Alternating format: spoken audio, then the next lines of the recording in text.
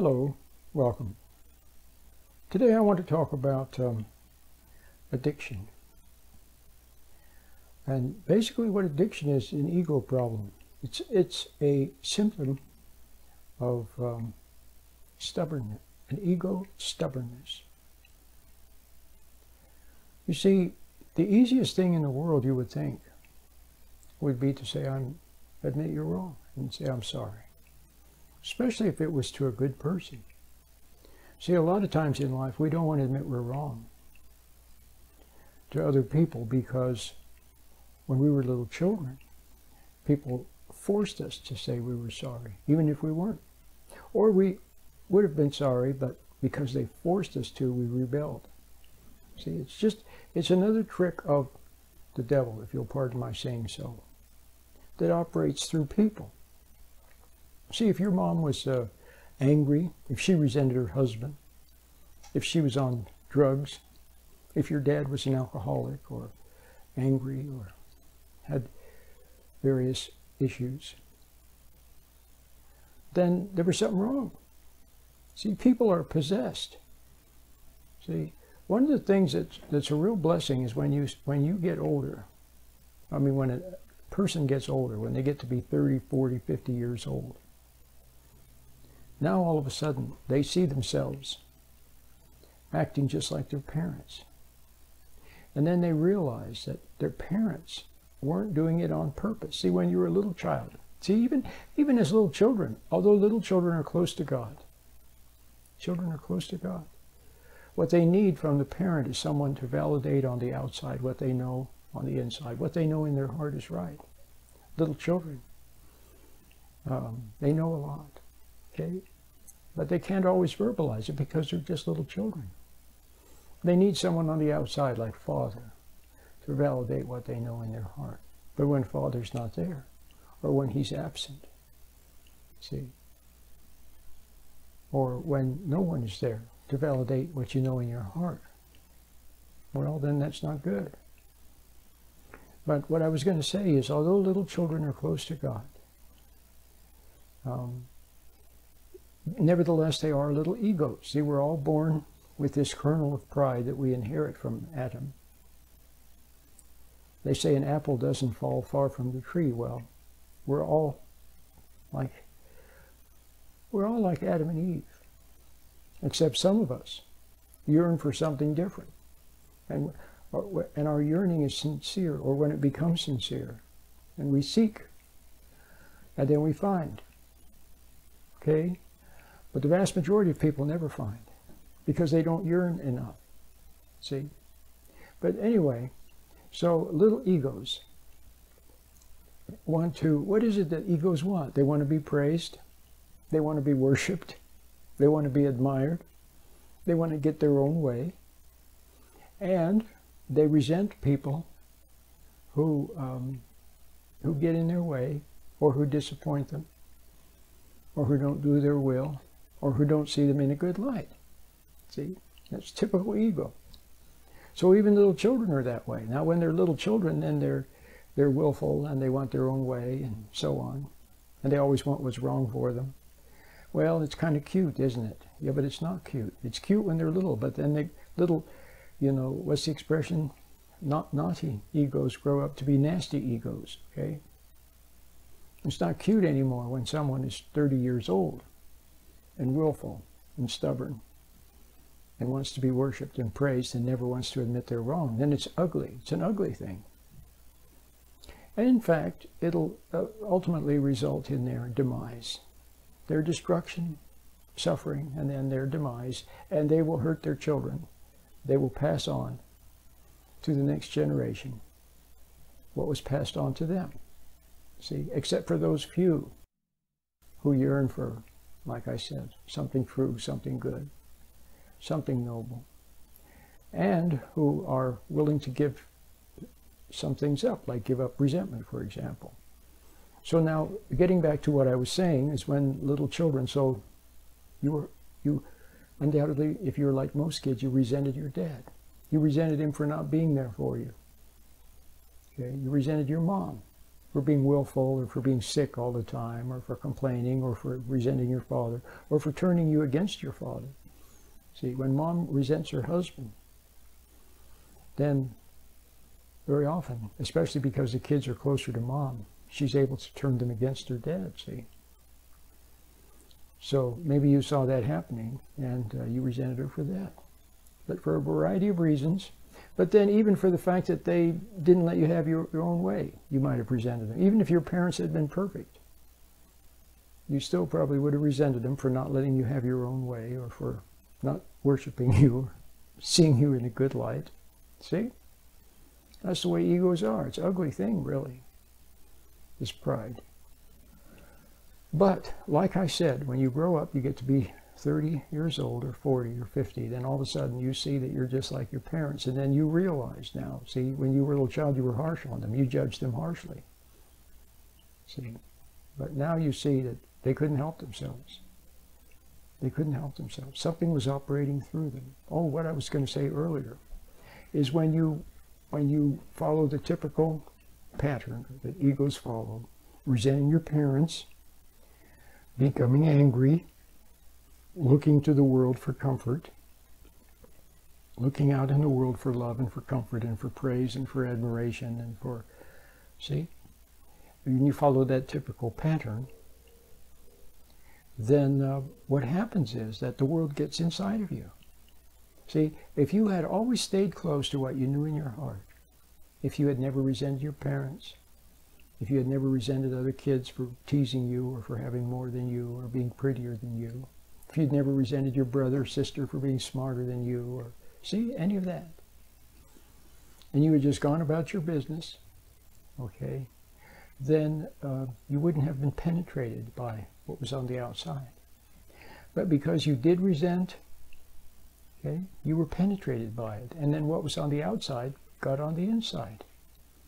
Okay, so now, if you're like most people, you have a problem, and that is that, you, first of all, you yourself, like I said, are an ego, and you typically don't want to admit you're wrong. But like I said earlier, we don't want to admit we're wrong when we're kids, when people try to force us to be wrong, to admit we're wrong. We don't want to do that. And then later, if you did sometimes admit you were wrong, then people used it against you. They blamed you or accused you or used it against you. See? So you resented that. So then you never wanted to admit you're wrong to other people. However, there is an admitting you're wrong, which is admitting you're wrong in your heart, quietly within. When God's light is there showing you, which we know as conscience, it should be our guiding light. It should be accompanying us all the time like beautiful sunshine or a beautiful strain of music. It's always there. See? People like Enoch, Elijah, Noah, Christ, Paul, Mary, Ruth. These people walked with God. Okay? They walked with God. And so, Abraham, they had this light with them always. See? And they were friends with it. But what has happened is because you resented other people, especially resenting your father and your mom, now you have conflict with the inner light. Okay? So that's not good. But that's the way it is. You have conflict with the inner light. And so now you know it as conscience. So what do? You flee from conscience because you don't want to admit you're wrong. See? So you have that problem. Your basic ego stubbornness. Then the other problem is that there's something in you that's not you. And it got in there when you resented your parents, resented other people, see, or when you wanted something too much and did wrong things to get what you wanted, or when you took drugs, things like that. It got inside you. Okay? And so there it is. Now it is in you, and it doesn't want you to admit you're wrong. And for that reason, undoubtedly, it doesn't like me. It doesn't like the idea of meditating with my meditation. It doesn't like any of that. Because if you were to begin to meditate properly and come up to the light. Then eventually you would see that part of you that's not really you, but that has been controlling you your whole life. And like I said, it gets in mostly when we resent other people. Because you see, drug taking comes from resenting other people. See, if you never resented anyone, you wouldn't have any conflict with conscience. If you didn't have any internal conflict, see, then why would you need to take drugs? What would you need to escape from? See, you wouldn't. And reality would, remember I talked about Noah and Enoch, Elijah, Christ, they walk with God. See, for the person who walks with God, the present moment is filled with wonderful things to discover. Every moment is it's like an event. Life is like an adventure, a journey of discovery, and it's never boring, never boring. So you would never want to take a drug, see, or even smoke a cigarette, or anything, or take a pill, or smoke a marijuana, and any of that would interfere with being in the moment, in the present, in God's presence, in the present. Okay. So if you find yourself smoking or taking drugs or anything like that, it means that, number one, there's still something about yourself you don't want to admit. And secondly, there's part of you. See, part of you wants that, likes that. It likes taking drugs and resenting other people and escaping. See, floating away on daydreams and visualizations, pills and marijuana. It likes that, is to escape from reality into unreality, because that's how it controls you and that's how it lives through you. That's how it saps your life. See, takes your life. So, so now you see what the problem is. So the main thing you should do is begin to meditate so that you can separate from it. See, it talks to you through your thoughts, and you think it's you. You think it's your own thoughts. Okay? And it eggs you on to do the forbidden. And it shies away from truth and from honest people, from scrutiny. And it shies away from coming to the light. See, it's opposed to that. See, a part of you has become worldly. That's why you can't speak up to people. If you have a problem speaking up to people, which a lot of us do, a lot of people do, you have a problem speaking up to people. Part of it is conditioning, of course, but it goes deeper than that. It's because see, when you resent other people, for example, like say you resent your mom, okay? Then what is in her gets in you.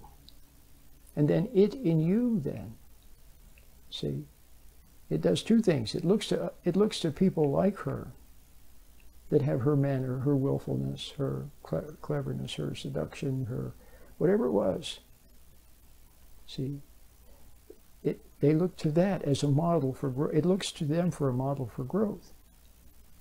But it also resents them and wants you to resent them, okay? But it also, it doesn't want you to speak up to them. See, to draw the line and separate from them. Because it is the same, it is them in you. It's her in you. And her in you, see, shakes in its boots before it's God, which it wants to become, which is her. See? And so it wants to complete itself using you until it is complete in you, and then you won't even exist anymore. It'll be her in you, or it in you, whatever it was that came from whoever on the outside that you hated, for example. It's in you. And then it in you then will have its way with your kids and your grandkids and your other people. See? And it wants them to hate you, it in you. See? So when it hates you, when someone hates you because of your confusion, see, you don't even realize how confusing you are. Because you have two minds. Remember, Christ said the double-minded person. See, he's unstable in all his ways. See, you're a mass of confusion.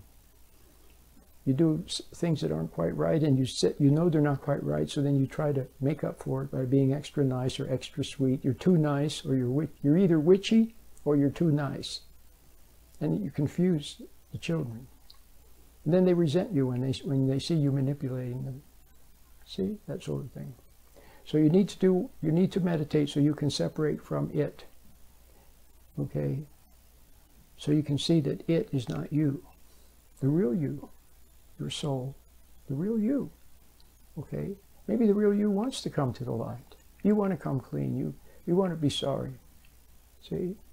You're yearning for innocence again, sweetness again, and what is good. You don't want to hate people anymore.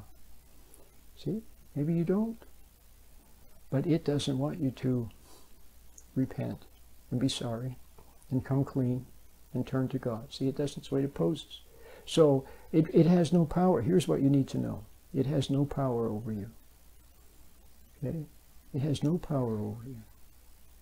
Other than the power that you give it by struggling with it or resenting it or giving in to it. So what you must learn to do is separate from it and just watch it. Watch all the games it plays, all the tricks that it plays. Begin to see that it's not you. See? Because its thoughts, its desires, the real you is ashamed of them. See? And if it was your very own thinking, some of the thoughts that you think, see, if it was your very own thinking, why, you could change your thoughts at will. But you can't. Okay? So know now that it is, you are not condemned. See, it's another trick. It wants you to think that you're condemned, that God hates you, that you're too far gone, and so on and so forth. No, that's just another one of its tricks. See, it wants you to believe that, but it's not true. You are not condemned, but it is condemned. It is going to hell, but it wants to drag you to hell with it. That's why you must separate from it. And there's no better way to begin to do that than to use the little meditation that I have made, which helps you to separate from thoughts and emotions and observe them. Okay? My name is Roland.